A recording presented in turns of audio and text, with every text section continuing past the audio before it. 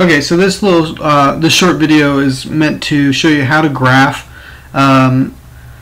your data, rather not your raw data, but your statistics in Excel as far as bar graphs go. And something similar would happen, would be needed to include error bars of standard deviation for line graphs, but because we've got two groups, we're going to go ahead and do that for bar graphs. So we already, just so you can see, you should watch or know how to calculate mean and standard deviation using Excel, and that's what's calculated here. Here's my raw data that comes from the document that's on Blackboard and that you were given in class. Here are the stats that were calculated. Here are the means with the mean of the population that lives in the habitat with crabs and the mean for the population that lives in the habitat without crabs, and the standard deviations of each of those. So in order to calculate the graph, we're going to have to graph the mean and insert error bars that are plus or minus standard deviation values.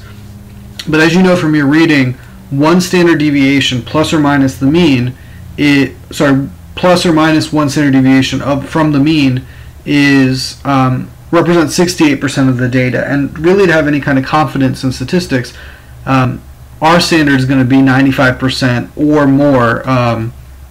So 68% is not really going to cut it. In order to get to 95%, we need to take two standard deviations. So we're going to multiply that standard deviation value by 2 to get our two standard deviation, which is going to represent 95% of our data. So understanding that one standard deviation is 68% of your data is something that you need to know and understand, and that two standard deviations is 95%. So let's go ahead and get started and try to map out our data so that when we ask Excel to graph it, it's going to make sense to it.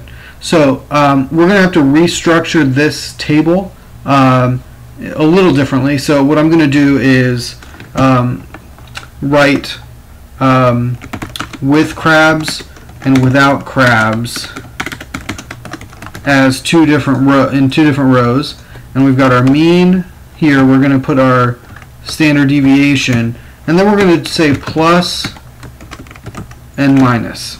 Okay, so we're going to take our mean, and I'm just going to recalculate that really quickly into this cell, and you should know how to do this pretty well by now. You've done it a couple of times. I'm going to do that also for the population without crabs.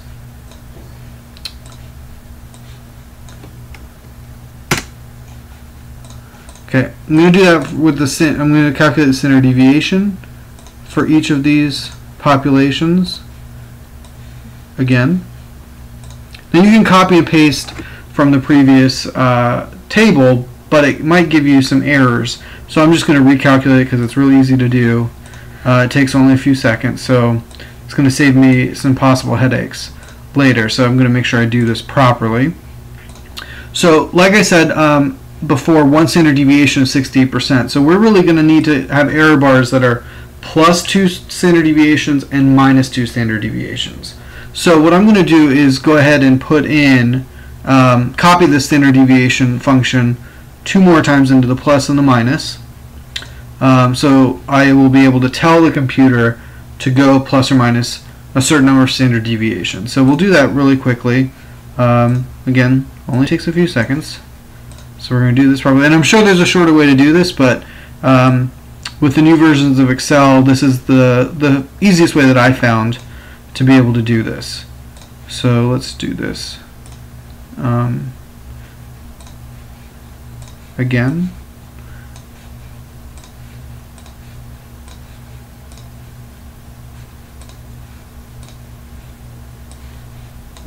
I'm doing this again for the minus sorry, for both populations.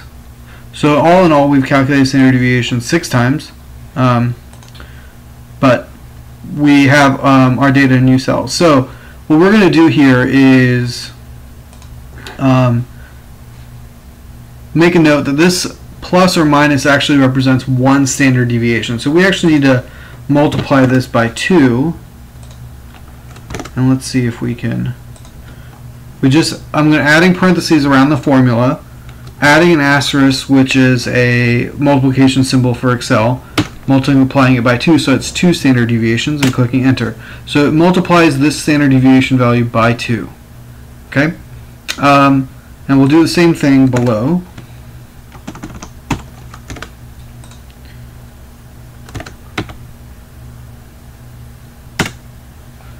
And we did the same thing here, okay, and we'll do it once again.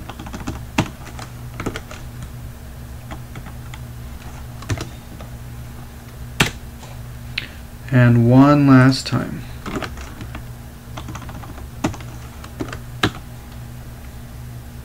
Oops.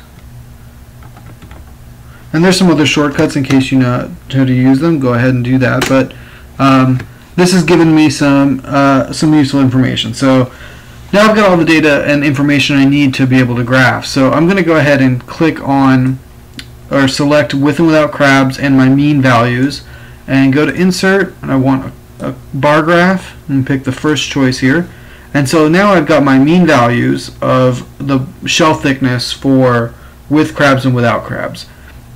Now there are a couple things that are obviously required of graphs that are missing here, so we're going to go ahead and insert those before I add in the error bars. So I'm going to go to my layout, I'm going to add a chart title, I'm going to put it above the chart, and you're going to need to follow the IB requirements, but I'm not looking at those right now, so I'm going to make it something that I feel is detailed and meets the needs of our of sharing what this data represents. So I'm gonna label this shell thickness.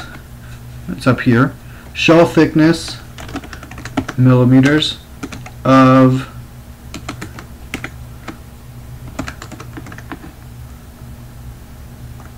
Literina obtusata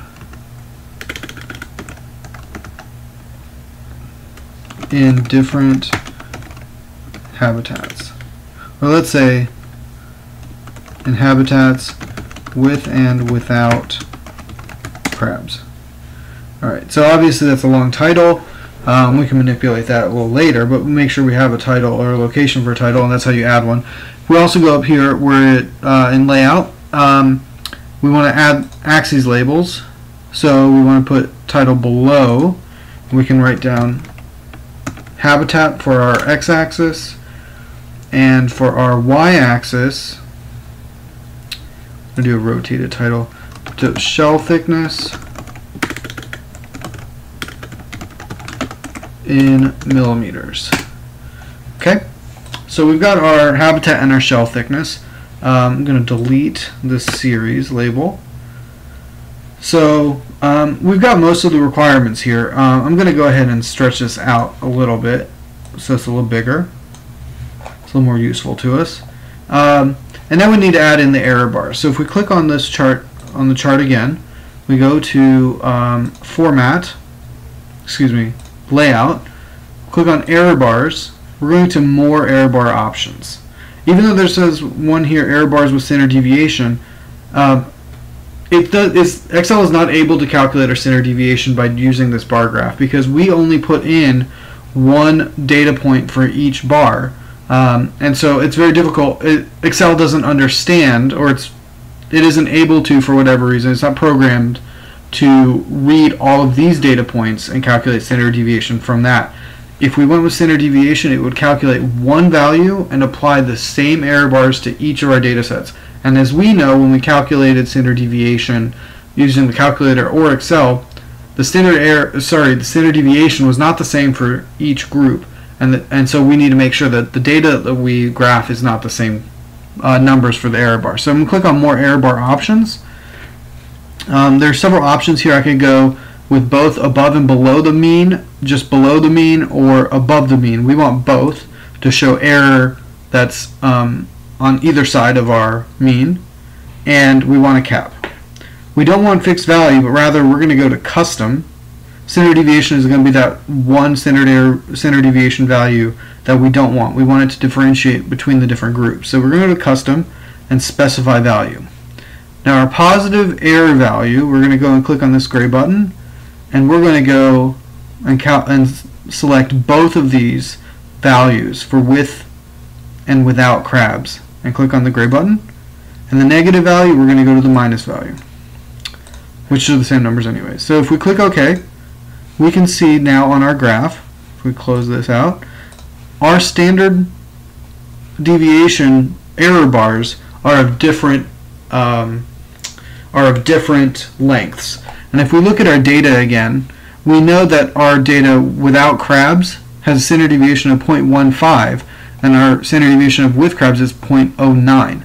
So we know our standard deviation, or the spread of data around the mean for the population without graphs, is far greater than the spread around the mean of the population in the environment with crabs. So the data for the shells in the environment with crabs is much narrower, it's much more fine, it's more precise. But the data for the shell thickness in the environment without crabs is more all over the place, so we have a larger standard deviation. And we're looking at this graph, we actually see that the error bars are overlapping.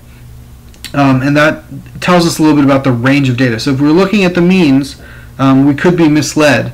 When we actually look at the standard deviations, it gives us a bit more information, which is quite interesting, and I'll leave that up to you to interpret.